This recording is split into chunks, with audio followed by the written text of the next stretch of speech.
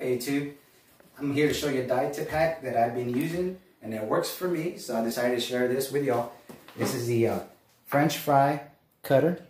This is the second one I bought. This actually makes my life easier, convenient, saves me a lot of time, especially when I'm dieting. And it's something that I recommend for anybody that's on a diet. So what do you do on this one? This is actually the first one that I bought, and I had to buy another one, but I'll show you why. See, here it has the blades, and I use this so much that the blades actually bend it. But you put the potato on top and you squeeze it and you get French fries instantly.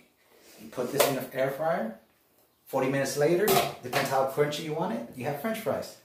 And this will actually help you to stay on track with your diet and make you seem like you're still like a normal, regular person, not on a diet because you're so limited in carbs. So it's a real thing I recommend to you guys. I'm gonna show you how it's done. Let's do it.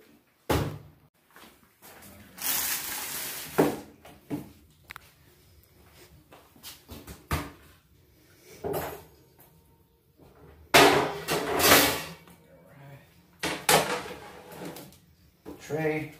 This is the basket for the air fryer. So we're gonna put this one on top there. We'll get 4 potatoes. You can see I already make the chicken on the side.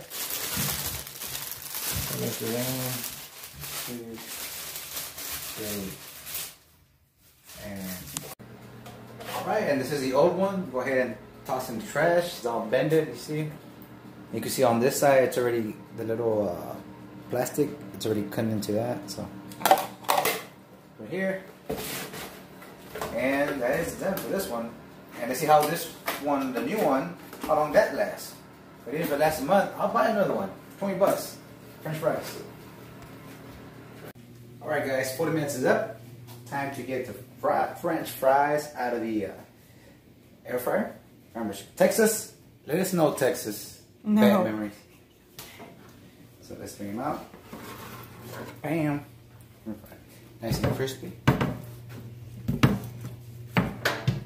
Now let them out there cool down for a little bit. Let's take one.